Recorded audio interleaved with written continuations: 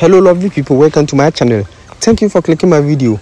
In this video we shall be looking at how to turn off autoplay videos on YouTube. Yes, this time around we shall be looking at how you can easily face autoplay videos on YouTube. So I will need you to pay attention and follow me step by step.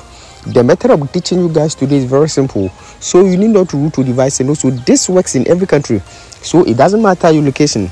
Now before we start, if today happens to be your first time on this channel, just subscribe and also turn on the notification icon and be part of this wonderful family, so that every time I upload a new video you might be the first person to watch it.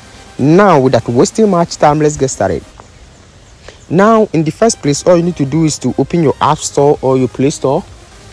Now once you open your App Store or your Play Store, then you search for your YouTube application. You need to make sure your YouTube is updated to the latest version, so you need to make sure you're using the latest version of your YouTube application. Once you are done, all you need to do is to click on your YouTube, open your YouTube. Now once I open my YouTube, you can see my videos are automatically playing without me clicking on them, and this consumes a lot of data. So you can see the videos are automatically playing. To face this, all you need to do is to click on your profile at the upper right corner and then click on settings. Now once you click on settings, you can see over here the first option says general.